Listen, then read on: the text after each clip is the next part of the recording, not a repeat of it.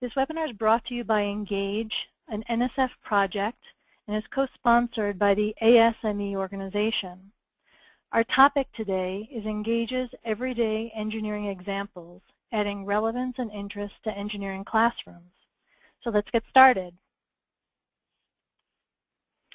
Our speakers today are Pat Campbell, who's a co-principal investigator of the Enga-ge project and is also president of Keebler Associates. Our co-sponsor is Tom Perry, Director of Education at ASME. And our featured speaker today is Tanya Nilsson from Santa Clara University. And now I just want to turn it over to our first speaker, Pat Campbell. Thank you, Jane, and welcome everyone. Before we get started, what I'd like to do is tell you a little bit about WEPAN. WEPAN is one of the co-sponsors of the webinar and also a part of our Enga-ge project. WEPAN stands for Women in Engineering Proactive Network. And as you can tell from the slide, it's got a wonderful set of values of knowledge, collaboration, inclusion, and leadership. The core purpose of WEPAN is to propel higher education to increase the number and advance the prominence of diverse communities of women in engineering. Currently, WEPAN has 700 members, including me, from 200 engineering schools, corporations, governments, and nonprofits. So we urge you to learn more about WEPAN. You can find it at www.wepan.org and think about becoming a member, or heck, even making a donation. So we were very delighted with the response we got to the webinar, and we have over 300 registered participants from all the way around the world.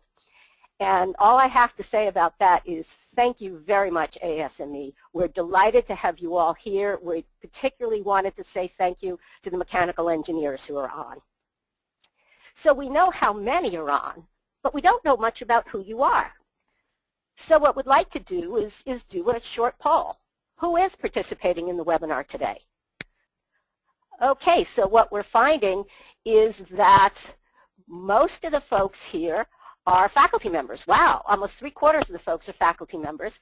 And we have a couple of administrators, a bunch of others, and a couple of graduate students. And welcome to you all, especially your graduate students, because we're looking forward to you being faculty in the future.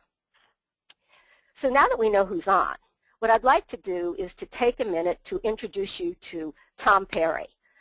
Tom is the Director of Education at ASME, and he's just a fabulous person, even when he's not recruiting all kinds of mechanical engineers to join our webinar. So over to you, Tom.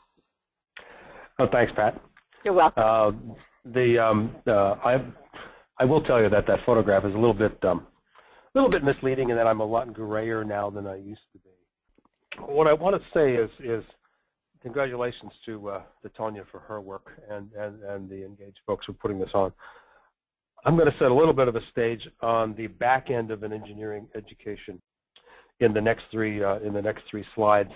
Because what we're going to be talking about in the next hour really has to do with what happens in getting to that back-end stage. And our strategy in ASME education is increasingly being informed by what's been referred to as our Vision 2030 project. And some of the data results are in the next two slides, and I will show you something that we just recently discovered and we'll be inquiring on the third slide. The most important thing here that struck our attention was we could have potentially predicted what some of these responses would be from supervisors or entry-level engineers. These were people who hired and directly supervised, not really far up the management chain as far as supervision goes. And fundamentally, when our approach attitude has been, if 25% of engineering managers in industry say we have a problem with the graduates that come in the door, we're not that worried about that, frankly, because when push comes to shove, the university is not your training department. So you have a 25% have an issue of this or that, okay, go ahead and take care of it. When that number gets to be 35, 45, 55%, then we think we still have systemic issues that we need to tackle. That practical experience and how devices are made to work as 1,400 engineering managers say we have an issue here we have to pay attention to that. The communication skills, as you've seen, and so on. But related to this particular webinar is that practical application, practical experience. On the next slide, we get this similar response, although there's a bit more confidence on the part of the young engineers who are working. And we asked about 1,200 of them about how they currently assess their readiness for engineering practice when they came aboard and had been working over the last couple of years. And the number one, as you might expect, is industry codes and standards and that sort of thing, because that's not a big part of the engineering curriculum origin. But the still as a number two item, that 37% of those 1,200 on the practical experience. How do I get that? I wish I had more of it. I didn't feel like I had enough of it. Now, relevancy is the key in all of this. Practical experience, I would submit, turns knowledge into competency, and that's an important changeover in the course of an engineering education. But first, you got to have the relevancy part. And there's another major initiative and major thing that ASME is paying attention to. That's depicted on the next slide, which for years we've been looking at the number of women in mechanical engineering in a little bit the wrong way.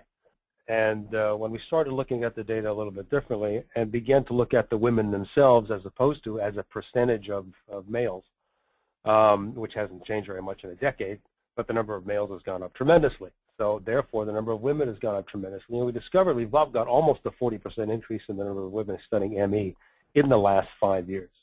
We are about to embark on a study to ask those nearly 1,300 women why that is, what they hope to get out of it, what works and what doesn't work, specifically for mechanical engineering. The gender studies in mechanical and engineering and versus other disciplines have been around for a long time, but there's nothing out there that is specific to mechanical, and we're going to work that. Relevancy, value, is exceedingly important from the research that we've seen on gender differences in women. And I'm going to leave that right there because that is really where we're headed, increasing the relevancy of the engineering curriculum and in the hopes in the end turning some of that knowledge that is in there into competency. Thanks a lot, Pat. Thanks, Tom. It's actually learning about the almost 40% increase in the number of women in the last 5 years is quite awesome. And I'm looking forward to finding out about the results of the study that you're doing, and hopefully we'll even have another webinar. So this ties very well into what Enga-ge is and who we are and why we're here. As Jane said earlier, Enga-ge is a project that's funded by the National Science Foundation. We have as our goals to increase the capacity of engineering schools to retain undergraduate students, particularly in the first and second years, by facilitating the implementation of 3 research-based strategies. They are to improve and increase interaction between faculty and students, and we'll talk a little bit more about that later. To improve spatial visualization skills of students with weak skills. And what we're going to be talking about today is to use everyday examples in engineering to teach technical concepts. Now, all of these 3 areas improve student retention in general, but they have a particularly positive effect on the retention of women students. So who's in Enga-ge? Well, at this point, we have 20 schools that are using everyday examples through Enga-ge, although there are many other schools that are using it not officially through Enga-ge. We will be getting more schools involved, and indeed we have a mini grant opportunity for $2,000 that we'll tell you about later in the webinar in case your school would like to be involved. So that's a lot of background information. Let's get going and really get into what everyday examples are. And that's what we're going to do next. But before we do that, let me introduce Tanya Nielsen. So Tanya's going to talk about E3, the everyday examples, what they are, how they work, and ways that they can be used. But let me introduce Tanya to you and give you a little bit of her background. Tanya is a lecturer in engineering at Santa Clara University. She was previously a tenured associate professor at Cal State Chico. Tanya is an advocate for excellence in engineering education. She's worked extensively with ASCE's Exceed teaching workshops and the National ASCE Committee on Faculty Development. Tanya earned her BS in architectural engineering at Cal Poly St. Louis Obispo, her MS in structural engineering from Stanford, and her PhD in structural mechanics from UC Davis. Yes, indeed, she is a California woman. So over to you, Tanya. Thank you, Pat. That still is just such an uncomfortable thing to have someone announcing you. Hi, everybody. I'm so excited to be here. And the first thing I just want to do is make sure that we're all on the same page of what do we mean by an everyday engineering example. And as we can see on the next slide, we have some pictures of everyday engineering examples. And they're really, I used to go in the classroom, I teach a lot of mechanics, material strength, and materials, and I'd want to talk about bolts shearing, and I would show pictures of beams and columns connected, or where a shock absorber comes down in a car, and say, right, you get this. And the poor students were so shocked trying to figure out what they were looking at that it was meaningless to them, versus using a bicycle. They've all attached to their front wheel or taken it off at some time, or they're looked at how their pedals are attached, or at least aren't intimidated by that because it's familiar to them. So these everyday engineering examples are using things that the students are already familiar with or comfortable with, so that they can visualize the uncomfortable or new theory you're talking about. And so it's pretty useful because they really tend to relate to it a little bit more. And we definitely want to know, first off, in our audience, who might be using everyday examples. So we have another poll. So if you could take this poll and tell us, are you using them at this time? Do you plan to? You're thinking about it? Or just straight up no? I like, Tanya, that you started by explaining what everyday examples are, because I think it's really important that when we're talking about everyday examples, we're talking about examples that are everyday to students, not necessarily to those of us who may be significantly older than the students. Our everyday and their everyday may be a little different. Yeah, and definitely many years in the classroom, I've learned that the hard way. Look at me. I have no idea what I'm talking about, even though it seems very general to me. So let's see what we have. So we have about 2/3 actually use some everyday examples in the classes. A couple plan to, and another couple are thinking about it, and very few don't and just don't even want to think about it, which is great. So Tanya, could you tell us a little bit about why everyday examples are so important? Yeah, I would like to, because to me it sort of justifies why would you even take any extra effort, which I have to say, though, the E3s and the Enga-ge program make it very little effort. But some of you may be familiar with Richard Felder. He is in chemical engineering in North Carolina, a professor, and he has developed learning styles with additional colleagues and has done a learning style assessment that you can have your students take online, which I do often. And he actually has 5 categories. This plot shows 4, but are students active learners or reflective learners? So do they like to experiment hands-on, get into example problems, or do they want to sit and reflect? Are they sequential, learning in linear steps, global, I need to see everything and then it all comes together? Sensory, these real-world experiences, which E3 is great, versus intuitive. And then, of course, verbal, which is written or spoken word, versus visual. There's one more category that I'll bring up in just a moment, but I do survey my students, and on the next slide I actually have the results of a typical sample of my students. This was taken this quarter, and 88% were visual over verbal, 58% active to reflective, so that's pretty close, though 2/3 almost were sensory, and significantly more students were sequential. So how does this compare to how we teach?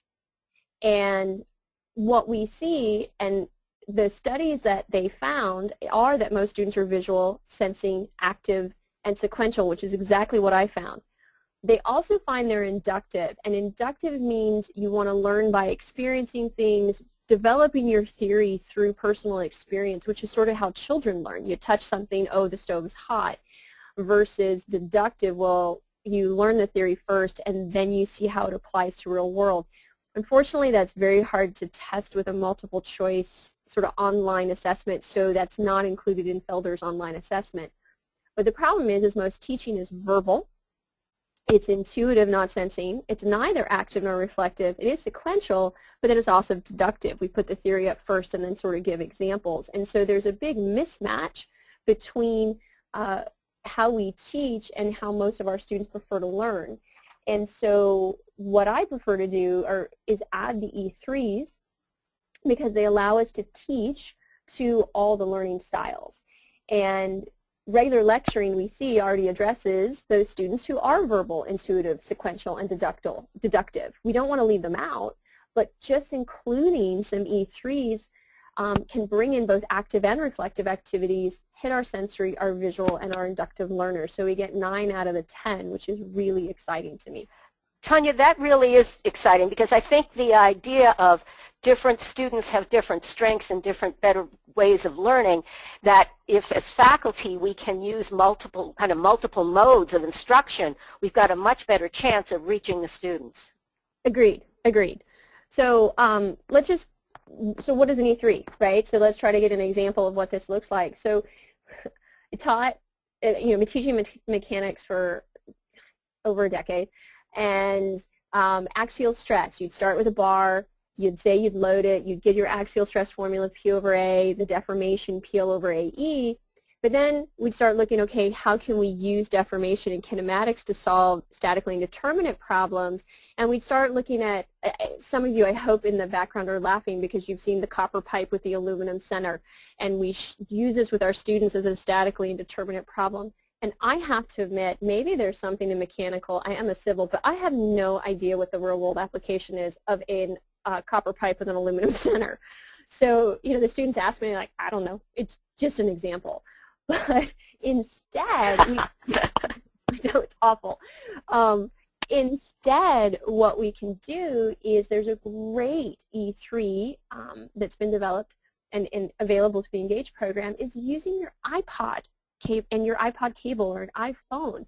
The iPod cable is a copper wire core with the shrink tubing on the outside, and it's a composite.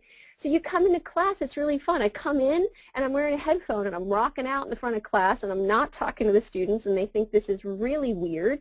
And then I turn it off and I start class by asking, has anyone ever broken their headphones or has anyone ever dropped their iPod and had the headphones catch it? Well, what kind of force does it take? And then I actually have, I've cut up some wires so you can easily get shrink tubing. I have shrink tubing without wire in it. I have wire without shrink tubing around it. And then I have wire with both. And I pass it around and I let the students pull on it and let them sort of explore what happens. And the shrink tube really stretches. The copper wire doesn't. But when the two of them are to composite together, it doesn't stretch either. Anyway, they can really noticeably tell. So we talk about, well, which takes which force. We look at that it's a composite, and we go through then how to solve that problem. And they've experienced that the two have to deform the same amount when it's a composite. And the students love this. They get it. It's why they understand this material. And then you can, take them to another level and give them another composite like bones for biomechanical students, or you can move into other topics, concrete with rebar in it for civils, however you're working. And I love the idea of the legs of the elephant versus the legs of the mice. Yeah. That's a nice visual representation. Yeah. But it's not just here. Bending, if anyone's ever taught shear and moment diagrams, students don't really understand what is it representing.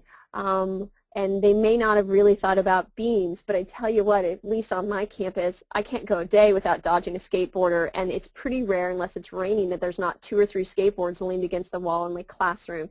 So I typically would not come to class riding a skateboard. I've tried that. It wasn't pretty. So I ask a student to ride their skateboard across the classroom, or before class I'll have a fun YouTube video with music and crazy tricks happening. But then we talk about, has anyone ever broken a skateboard? And usually someone has, or seen one broken, and then, well, why? What were the forces? So then we can draw the shear and moment diagram for the skateboard, and then we say, well, what if the border moves? And draw another one, and also then talk about, well, what was the max shear and what was the max bending? that developed, or the max bending moment, that developed due to different loading configurations. Someone's sitting, someone's standing, and they start to see a little bit more real application of it. And then they start asking crazy questions. Well, still, why did it break? And at least for me, I review shared moment diagrams in my class, and the next day we go into bending stress. So I can go right to an example that is then the bending stress of the skateboard, and we can analyze that. And it just leads us to discussions about different things that could be beyond the scope of the class, but at least they're exciting and engaged, which is fantastic. I love that the idea, and somehow with a project named Engaged, it's probably not surprising that we're all very excited about the idea that students are engaged, but engaged students are listening students, are students who are motivated, and that's got to be good for learning. Now, Tanya's been talking a lot about everyday examples. How about we see one in action? And this is by Ian Patterson, who is one of our E3 gurus, a mechanical engineer that you'll find out a little bit more about later, and all the different kinds of work that he's been doing. I love this example on free and forced vibrations because it's so easy, and we're hoping it'll show.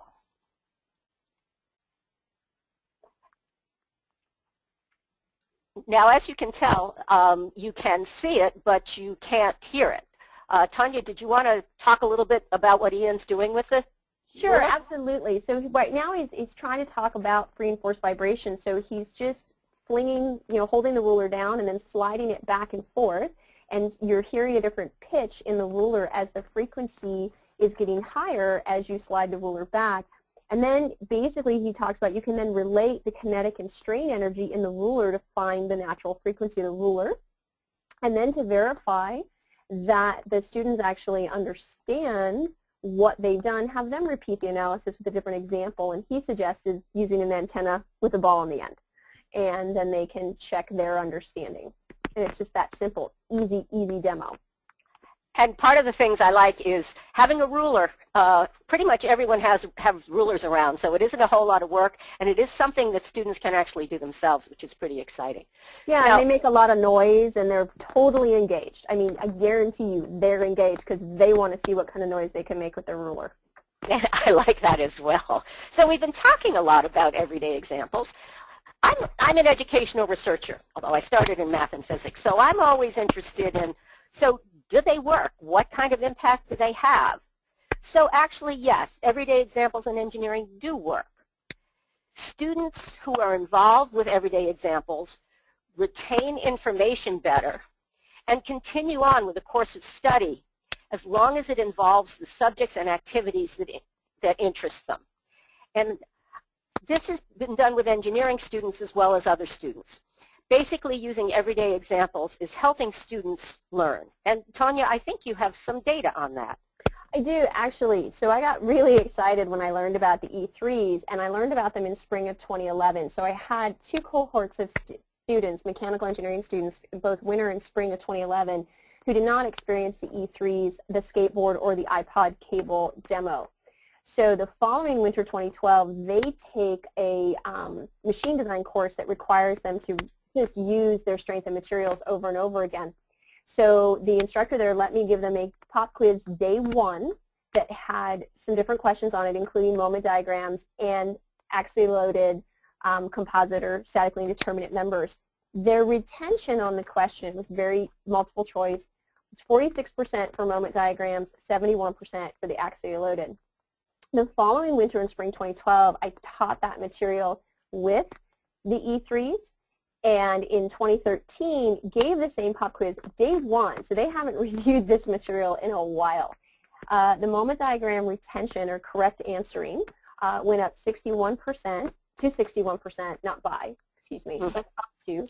And then for the axially loaded composite member, the iPod cable demo, went up to 85%, just based on using the E3s. That's amazing, and I think it's particularly important because what you were doing was you were testing for long-term knowledge, not the, all right, can you cram it in the day before the exam? And the idea that E3 learning sticks, I think, is really important.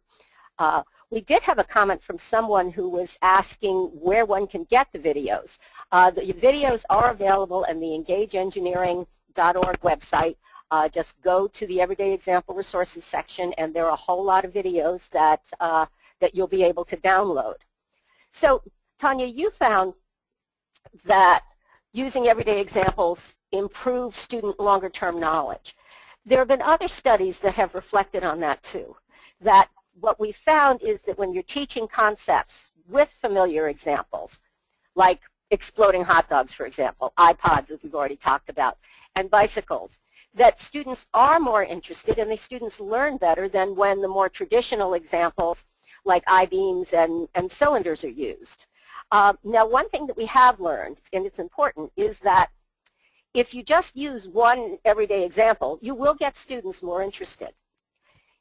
You're not going to have a huge impact on their learning in general. In order to do that, you really need to kind of infuse everyday examples kind of throughout the course. Indeed, we found that with folks who are using 6 or more of them, had an impact on students' overall grades. For those who used fewer, it had an impact on the concepts that were being covered by the everyday examples, but not on overall grades as a whole. So everyday examples have an impact on students, but also have an impact on instructors.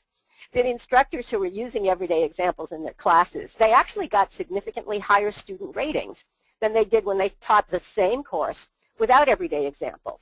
And they also said that it kind of made a difference on how they taught as well. As one person said, it changed my teaching because I had to be more responsive to students being incredibly creative.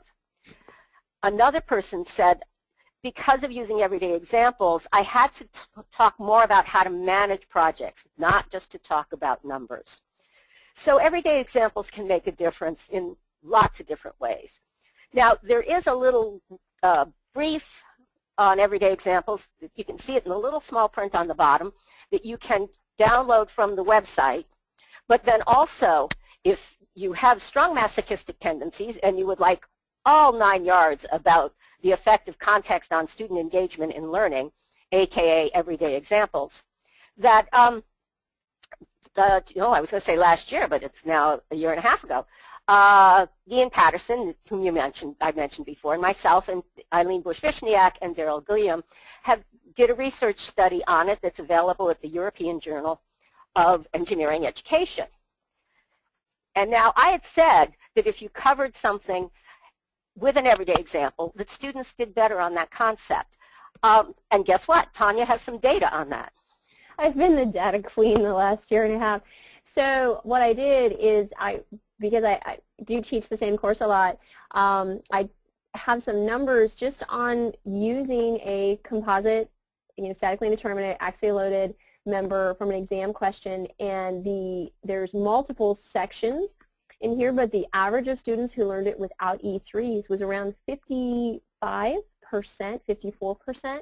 Once I started teaching with E3s, that average actually jumped up to almost 80%, and that's in multiple sections that are taught with the E3s. So it's pretty exciting that their performance jumped so much.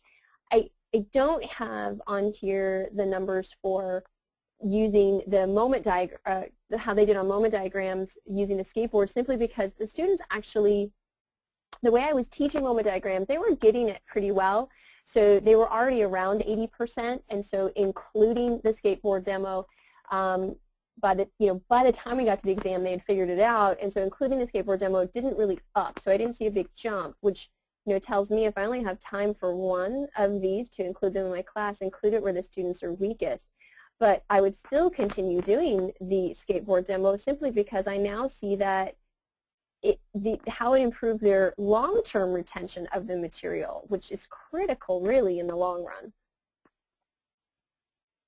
That's a really good point. Oh, go ahead, Tanya, I'm sorry. No, go ahead.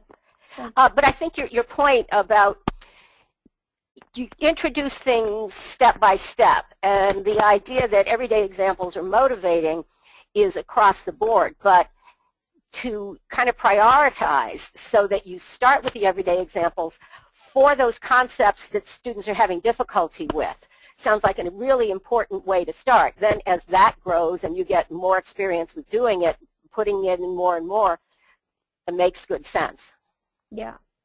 And you know, it's interesting because I've been doing a lot of active stuff in my classroom. I've tried to create my own demos before I learned about the Engage program in E3s, and I have spent a whole lot of time and effort trying to come up with things. And then I discovered E3, and they're already done. There's this whole pool, literally a lesson plan. If you're even slightly considering this, just decide to consider it, because it is the easiest thing. You literally have a lesson plan already set up that you can find out on the E3 website, which Pat will be showing you in a little bit, that here's the demo, here's questions to ask, here's example problems. It's done. And I have found that the E3s I found here are more effective than the ones I made up myself and spent all the time on, which is just, ugh. But some other ones that we have to show you, because we have a couple more just to show you, is, you know, even for freshman engineering graphics, bring in a cereal box. Have them to, you know, deconstruct the box where they can, you know, first estimate volume and surface area. They can disassemble the box, measure everything, see how the patterns all go together, and it's a great tool to use for pattern development, and we all have these. We also have one of a really fun one is fluids and bubbles. So if you want to talk about the properties of fluids, just bring in some detergent and a straw and have the students blow bubbles, and then you can talk about the surface tension and how the fluid behaves like a tensioned membrane. So these are easy examples to bring in that don't take a lot of effort on our part as faculty. Well, and also, Tanya, that the bubbles is part of 12 different activities in fluid mechanics, everyday examples that you can see a copy of the book right there on the slide. And we're pleased to say that everyone who's on today's webinar will receive links to download this set of activities, but also some of the other activities that Tanya's going to talk about. Well, the next one is one of my favorites. I actually did use this before. I found it on E3, but one of the links that is going to be available in the real-life examples of mechanics of solids, that you can see that book down in the bottom corner. It's great. The buckling of the railroad occurred when there was a heat wave in London, and it derailed a Guinness train, which for some people I think is the end of the world. And so it's really fun to go to that link. The link is there. But what you're talking about is that thermal expansion, you know, and if the member is not free to expand, if it hits a wall, not only do you have a statically indeterminate problem, but that you'll actually have stress develop in the member and how much stress will develop. And so you can, you know, just talk about what would the thermal expansion be. This example gives you dimensions for a typical rail line, and then talk about, well, what if it's allowed to expand 4 millimeters, but then is stopped from expanding, and what kind of stress is developed. So there's a great example that goes in, and they know things will expand, but these pictures are very dramatic to them. And I just show the pictures in class, so it's very little effort on my part as far as a demo. And also I see too that in a lot of the everyday examples there are links to either YouTube or in this particular case BBC, so that if you want to have the video, the information about how to get the video is right there. You just need to click on it. So that's nice. Now the next one, Tanya, that you're going to describe, I think is one of my favorites. And yes, this is also another set of real-life examples, this one in dynamics, that you'll have the link to as well. But why don't you talk about paper airplanes? All right. Yeah, I kind of like this one too. And it is just talking about kinematics, you know, the movement of a particle. And so it's kind of fun. You can ask the students here, the activity is to, you know, write on a sheet of paper 3 reasons why they chose to study engineering. So it's kind of fun. You can tie that in and get them engaged, just so that they have to put something down personal, but then they have to throw it to someone on the side of the room. And it's crazy the shapes you'll get back out. Some students will make airplanes. You may or may not have anybody try to toss the sheet flat, but you can do that and really show the difference between what you get based on the shape and what you would get for the movement. And then you can discuss that really only the balls of paper could be considered something as a particle with mass, with negligible size and shape. So they can really see the difference in how they behave, and they're all familiar with throwing paper balls or throwing airplanes. And again, there's a whole book from Ian Patterson on real-life examples in dynamics of Enga-ge activities. And also, we did get a comment asking if everyday examples had examples in other engineering fields like computers and electronics. And yes, actually, I think it's 18 different fields that we have some everyday examples, and we're adding new ones always. So we will get into that a little later in the webinar. But yeah, since this was sponsored by ASME, we were doing a little bit of a mechanical engineering focus. Now, we've talked a lot about, well, lots of things about the everyday examples. We've talked about the impact on learning, the impact on motivation. But there's another area that we haven't talked about that really is kind of important. And that's faculty-student interaction. That, as I said quite a while ago, that improving faculty-student interaction is one of Enga-ge's strategies. And as faculty become more approachable to students and they get more involved with students academically, it has a wonderful impact on student retention and on student achievement. And one of the things E3s helps to do is to make faculty more approachable.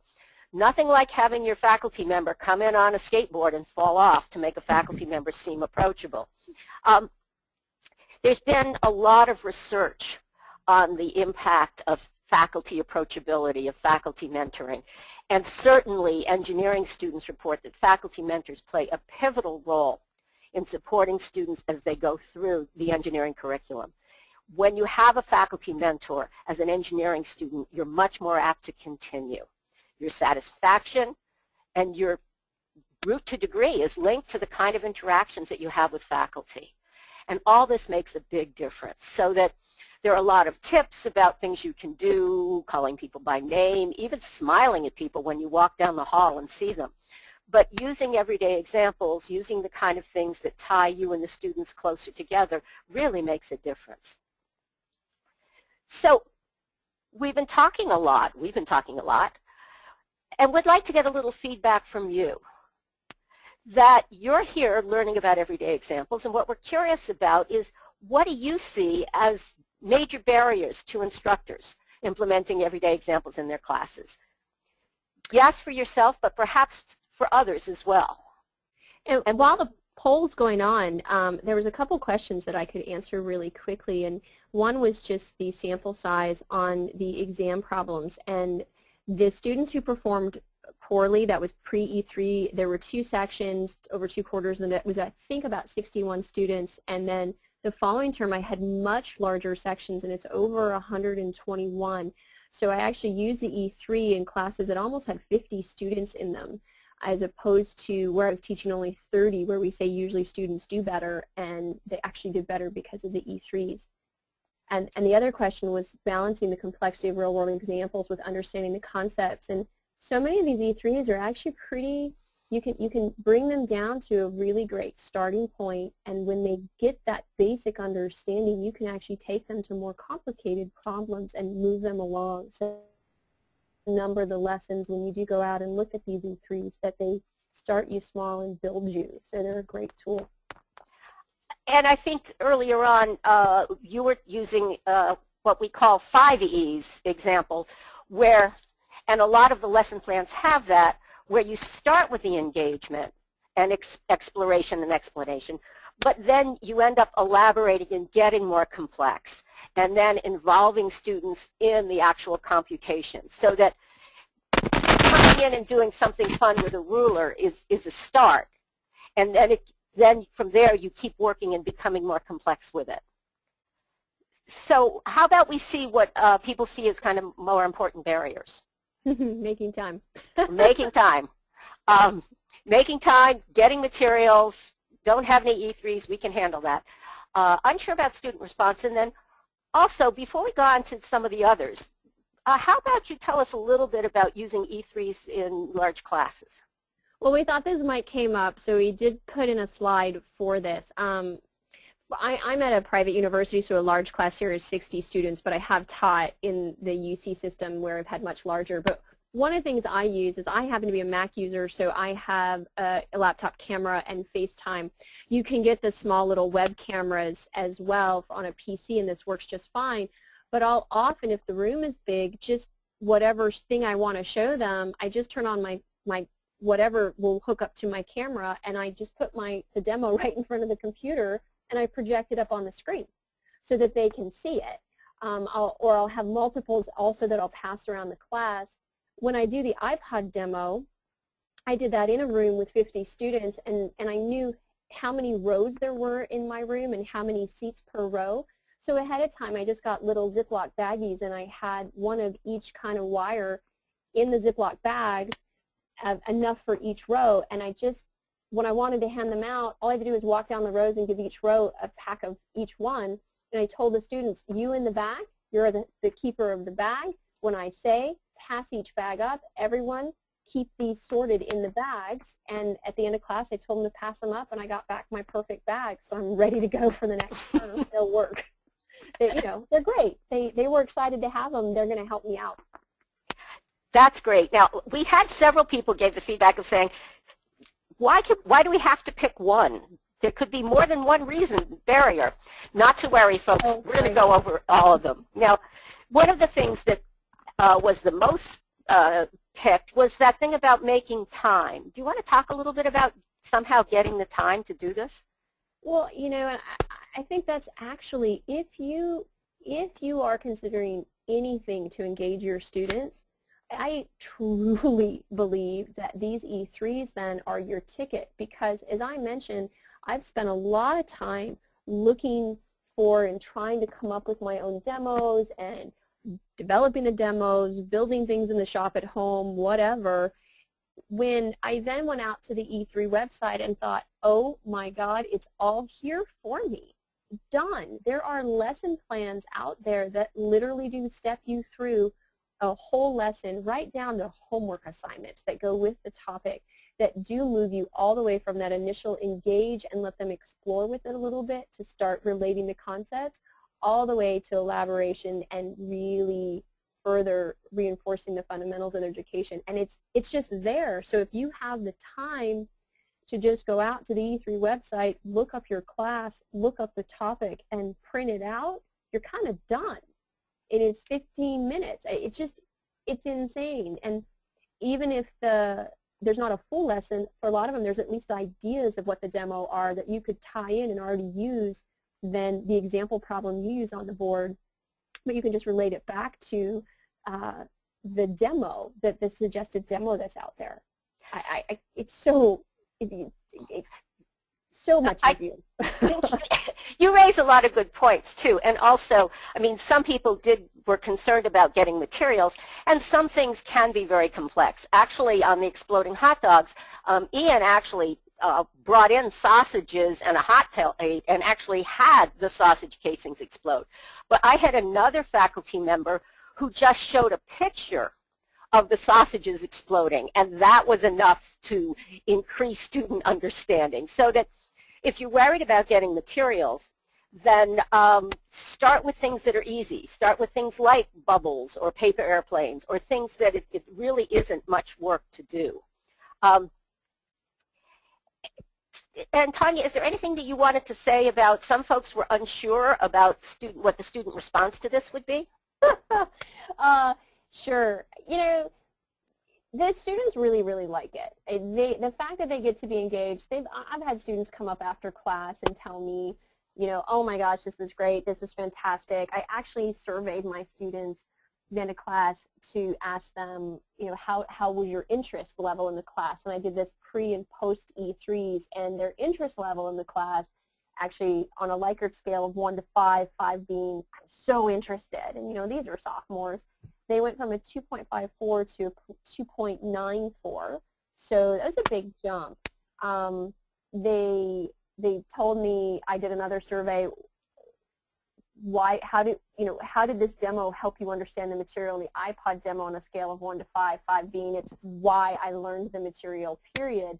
The iPod demo got a 4.18, and that's out of over 100 students said that.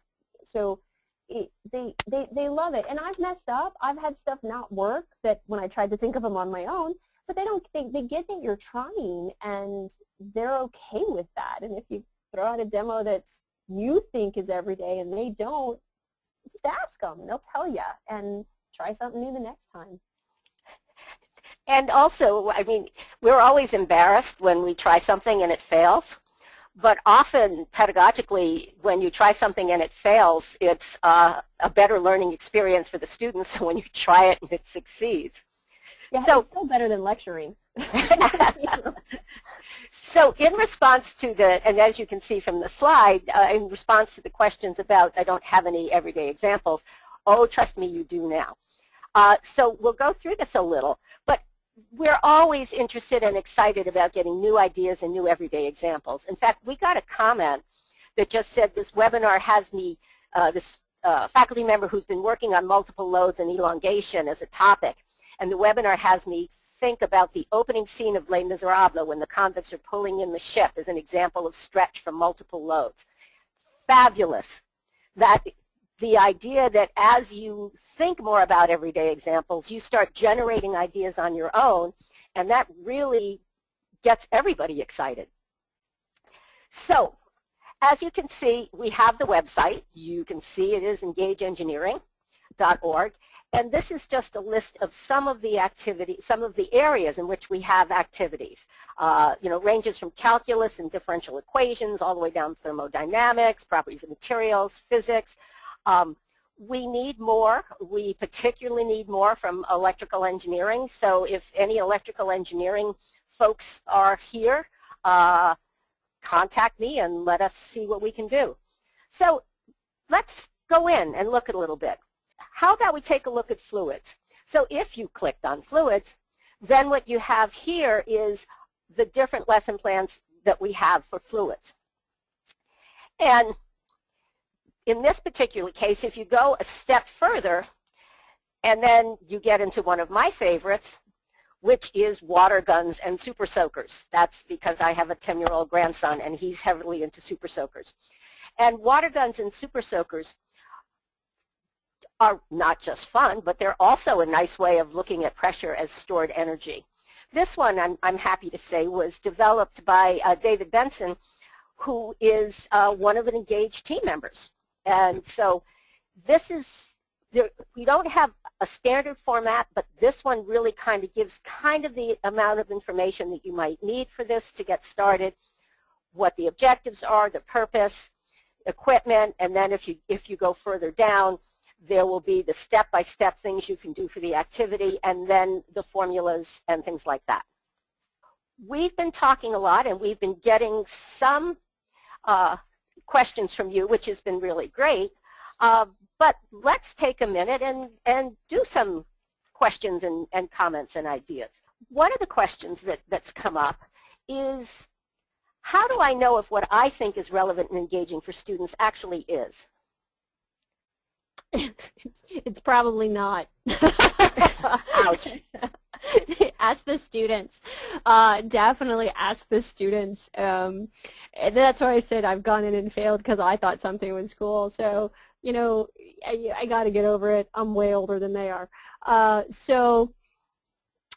lot of times I'll ask them, you know, does anybody know about this? And they'll laugh at me and tell me no, and I'll say okay. And then, but the nice thing is a lot of times I'll sit down with my juniors that have then had the class, who have now had a chance to think about it, and start asking them, and they'll come up with ideas for me, which is really great. Good question. Do the examples work as well with female students as male students? Really do. And in fact, a student was just outside my office yesterday lamenting about how her professor was saying, so yeah, when you lift the hood of your car and looking at the engine, and she said, I don't ever do that. I don't know what's under the hood of my car. And it was great, her look on her face, where these, it does work, because they can get active, they can get engaged, especially if they have a demo they can look at or touch. So yeah, as long as it's every day and you don't go back to those sort of standby, the car, the machine, the gears that they may not have played with as children. That's a good point, and sadly, increasing numbers of male and female students haven't looked under their car or played with gears. As someone who used to be part of a race team when I was a faculty member, that makes me very sad, but it really is, and I think that ties back to what Tom was saying earlier about the dearth of real-life examples and practice tinkering and things, so that moving that forward sounds like a really good step. Let me ask another question, and this is a tough one. This one says, I use and bring a lot of real-life components to my class, and the students seem to like and understand the concepts discussed. But when you test them on an exam, their performance is, quote, back to normal, like not so good. So is their understanding different than their ability to perform on exams if we test them using the conventional tests? That is a tough one, and it might be beyond the scope of this webinar, because there could be a lot of things happening. You know, what are your objectives when you're teaching them in their homework versus then at what level are you testing them? You know, so are they getting opportunities in the homework to work at the level that you expect them to then test on the test? And without knowing that, that would be hard to answer. I have found myself that when I use these demonstrations to demonstrate the exact same idea, they do tend to perform better, but I do have to follow it up with what sort of assignments am I giving them, what are my expectations, what are my levels of cognitive ability I'm expecting in the homework versus what am I then testing them at. And if they're in line, they do much better, but there could be other things happening. Thank you, Tanya. That's, as you said, it's a really important question, and it's one that's probably beyond the topic of this webinar, but I think the idea of matching assessments to the type of learning is an important one. Okay, somebody had commented that some of the links are not live, and yes, those are the ones that are in the books that you will be getting the links to at the end of this webinar. So the activities for solids, fluids, dynamics, and thermodynamics, we will send you the links and you'll be able to download those. And we also have kind of a fun monthly everyday example e-newsletter with contests and things like that. And you'll get on that too. So you know what else you can do. Certainly find the videos. And try some everyday examples in your classes. And this is my email address. I'm Pat. If there are ways that I can help you, if there are things that you would like to talk about everyday examples, if you have ideas for everyday examples, let me know. Also, I'm an assessment person, so if you want to talk more about assessment, let me know. So the final thing that you can do is apply for an everyday example mini-grant. Now, folks have asked if the mini-grants are limited to U.S. universities and colleges, and unfortunately they are. We're funded by the National Science Foundation, and we are limited then to within the U.S. or U.S. territories. Others have asked if they could apply for the grant even though most of their students are third year or they're teaching third year courses with sophomores in it. Sure.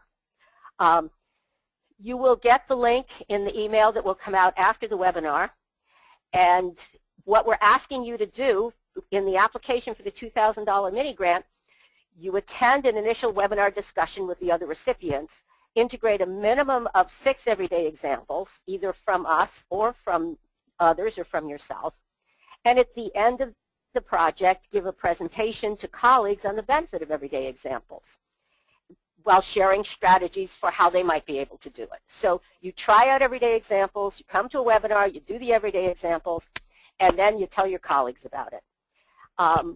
The deadline is February 22nd. We hope that you will all get involved in this and apply. And sadly, our hour is up. This has just been really fascinating. We hope that you found it useful. We'd just like to leave you with some pictures of everyday examples, including dog shaking, all kinds of things. So please use some everyday examples and stay in touch. We'll be in touch. And I just wanted to thank you, Tanya. Thank you. And thank you all for attending.